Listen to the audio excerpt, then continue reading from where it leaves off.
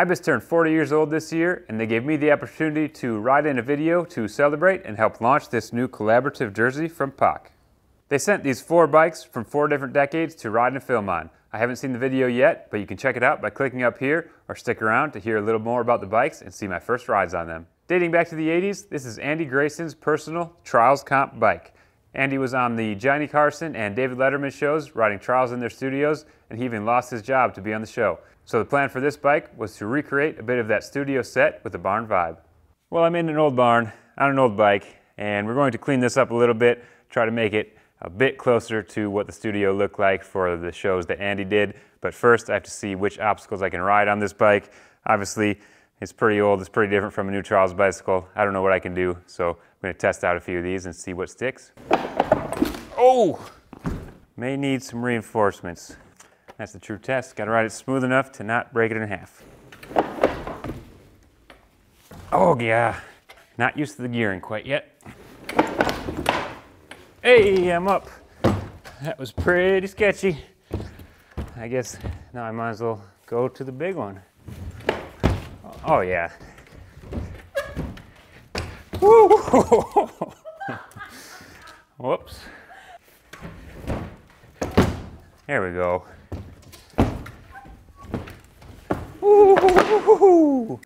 One line down. That was exciting, actually. Gonna take some getting used to on this thing, but next line, a little more technical.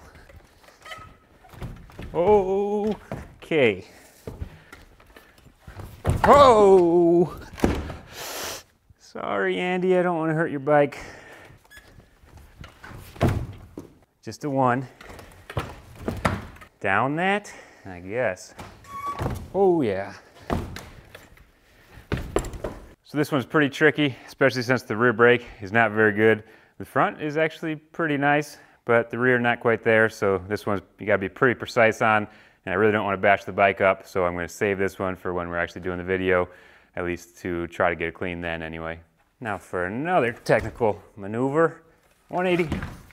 Whoa, first try. This bike is awesome. I never get that first try. Probably won't be able to see this one too well, but another side hop line option here. Oh, there's that rear brake again.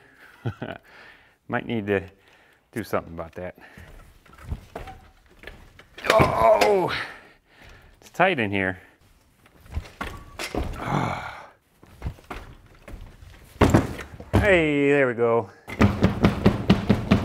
Well, since I forgot to drill, I think that's all I can ride for now, but at least I got a few of the lines down and got a feel for the bike a little bit. I know I need to work on a couple of lines and also work on the brake, hopefully get that rear brake working a bit better before we shoot. But for now, let's move on to the next bike. Next up from the 90s is the Mountain Trials bike. This thing is so cool. It has a 26-inch front wheel, 24-inch rear, long stem, skinny bars with these bullhorn bar ends. It has a very little bit of front suspension. It's a bit of a hybrid that makes for an exciting ride on the trails and for trials. I think they need to make a modern version, but for now, let's see what I can do on the original. I figure might as well start with some trials. Seems fitting. Get a little technical climbing in here. Oh yeah, this thing is like a goat. I have a creek climb planned for the video, so this looks like a good practice section. Oh, look at that. Big tires roll right through. It just crawls up the muddy hill. Whoa. So one thing that's a little bit tricky on this bike is the lever and bar setup. You can see where my fingers are at. So to get any decent braking, pretty much have to use all my fingers. Don't have much room to maneuver, and the shifting is pretty goofy as well, but I'm getting used to it. I bet this thing turns around on a dime. Sure does. So I'm thinking this big front tire is gonna roll over. Whoa! That big tire and the back tire lifts right up. Time to see how it jumps. Oh! Oh! Brakes don't work so good, so when things go wrong, things get exciting. Let's try that again. How's that style? 90s enough? I think I finally figured out what these bar ends are for, and that's brakeless wheelies. It just locks right in. Whoa! Until you loop it. That's okay. Continue. A common trials move is a side hop, and this height feels like it's too high for this bike, but I'm gonna find out. Oh! I think it'll go. It's tricky because I want 4 fingers on the rear brake for it to work, but I can't afford to do that when I need the lift. Oh yeah! Just didn't use the brake. Well, this thing is actually pretty awesome. I'd like to ride it a little bit more before filming, but the filmers are actually already here. We've started filming on the other bikes, and we're running out of time, so gotta get to it. Feeling ready for it though. It would be nice if the brakes worked a bit better, but I'll just deal with that, and I guess that'll just add to the fun and excitement. So we'll see what happens.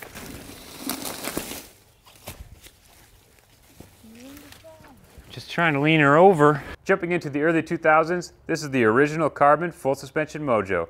It has 140 millimeters of DW Link travel with 26-inch wheels and hydraulic disc brakes. This was a killer bike for its time and probably still very capable today. Well, we just got some rain, so it's going to be a bit muddy, but I don't have that much time before the shoot, and I got to get used to this thing. It's quite a bit different from the Mojo 4. Might as well start on the jumpy part of the trail. Oh, I don't know about jumping that one. I guess I have to though. Oh, wow. That is really weird in the air. How about the straight shot? Is that 2000 style right there? Try slow-mo on that. Let's try out the slippery rock garden. Oh yeah, so smooth. Oh yeah. There we go. Might as well try to go up it out of this mud section. Oh, no problem. Sweet. So I don't know how well you can hear it in the video, but this bike is a little bit noisy since this was before the days of the derailleur clutch and having front derailleur as well. Chain's a little floppy and the forks are actually blown. No damping and it tops out real bad. So it's a cool effect every time the front wheel comes off the ground. Makes everything feel extra smooth. It's time to step it up a little bit. I have a shot in mind when we're filming to do a 360 to fakie on kind of a quarter pipe that's a natural spot in a creek. So I should probably make sure I can do that on something a little more mellow first.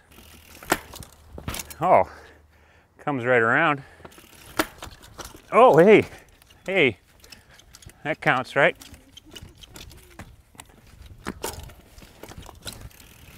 Oh, no. One hop, not bad. Well, it was a little hoppy, but I'll try to clean that up for the video. I gotta say though, this thing spins really nice. I feel like I'm putting in enough effort to do a 180 or a little more, and it just comes right around. So thumbs up to spinning the Mojo. I did this switchback climb on the Mojo 4, but I don't think it's gonna look quite the same on this bike. And it's muddy. That doesn't help, but I'm up. All right, let's clean that up a bit. Oh no!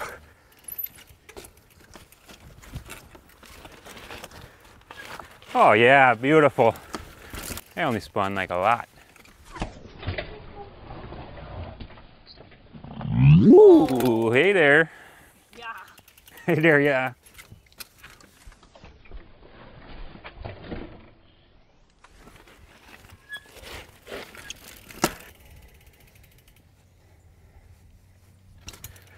Well, this bike is actually turning out to be a lot of fun. It's so much different that at first it just felt weird, but once I accepted it for how it rode, I actually had a really good time, and I'm going to do a bit more trail riding on it before switching to the new bike, which I'm really looking forward to stepping up about 10 years or so in technology and feeling that difference. Woohoo! And finally, the modern day Ripmo with a throwback paint job. 29-inch wheels, dropper post, long travel, 1x12 drivetrain, slack head tube, wide handlebars, short stem, all bring this bike up to speed in a big way. I love my smaller Mojo 4, but it's a lot of fun to jump on the Ripmo once in a while and see how much different they really are. Might as well start where I started on the Mojo. Oh wow, so much easier on this. Try style check, newer style whip. Ah.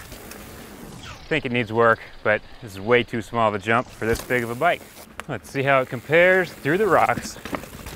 Oh wow, like they're not even there. I know it was wet yesterday on the Mojo, but that was way smoother on this bike. I have a tree bonk 180 planned for this bike, so figure I'd get used to seeing how it bonks off of trees. Now I got to bonk and pop a 180 out. Oh yeah, she's a spinner. Definitely takes a little more effort, but it comes around.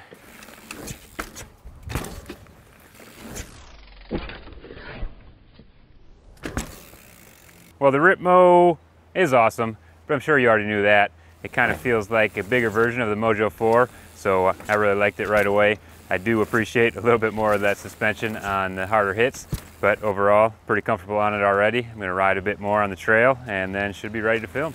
I had so much fun riding all of these bikes, so I really want to thank Ibis for the opportunity. I feel honored to be the rider selected to help celebrate their 40th. I did my best to try to find lines out of Alpine that suited the era for each bike, while also keeping the Trials influence in mind. Hopefully, I did them some justice. I love the challenge of riding different bikes, and this was a big one.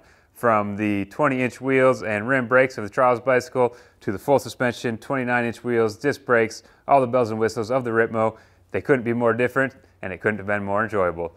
Besides running pedals that I'm used to on each bike and putting P&W components, bars, and grips on the Ripmo, I left the bikes completely as they came and just tried to deal with the different setups. Hopefully you guys enjoyed this look back at 4 decades of Ibis bicycles. Don't forget to check out the edit.